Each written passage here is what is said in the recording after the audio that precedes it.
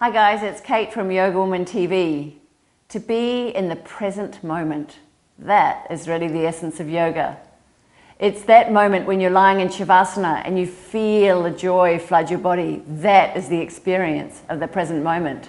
When you walk down the street after class feeling lighter, changed, that is having the experience of the present moment. And I'm delighted to offer you some new unseen footage today from Yoga Woman, from the great yoga teacher in New York, Nikki Costello. Most of the voices in the head are focused on something that happened in the past or projected to something that's going to happen in the future.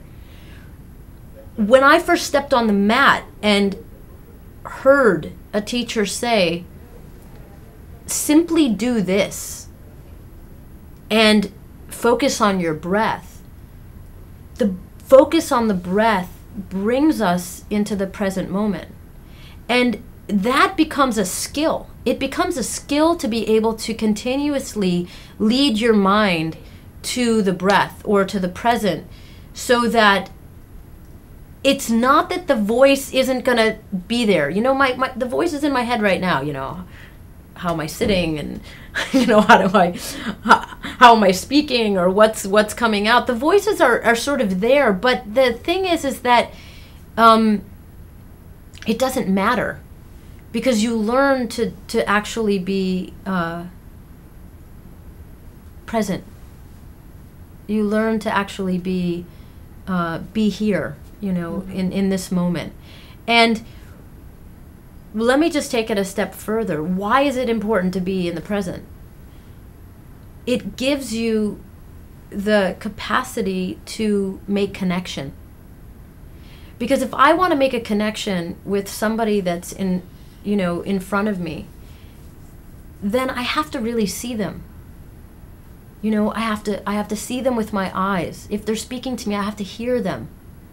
You know, I have to be with another person. And honestly, if I'm going into Adho Mukha Svanasana and downward facing dog, and I'm asked to look at my fingers and spread them, or I ask a student, spread your fingers, look at them, see that they're spreading, it starts to train the mind to focus and be present and see that something's actually happening. And then breathe and feel what's actually happening. And listen and hear what's actually happening. So the practice of yoga is taking the senses that we normally seeing and hearing and feeling and touching and smelling and tasting, and it's taking all the senses and it's saying, absorb yourself in that now, rather than having them be focused, you know, outside and sort of scattered and dispersed. So this whole idea of being present or being focused is giving us the opportunity to start to train the mind to connect. And first I'm getting to connect with myself. And then I get to connect with another person. And then I get to connect with, you know, with my work. And then I get to connect with, you know, the world. And then I get to so it's, you know, and that idea for me of like starting to understand how I'm feeling and being in contact with myself also allows me to be present to my own feelings, also allows me to deal with my mind and, you know, the stuff that can go on in my head.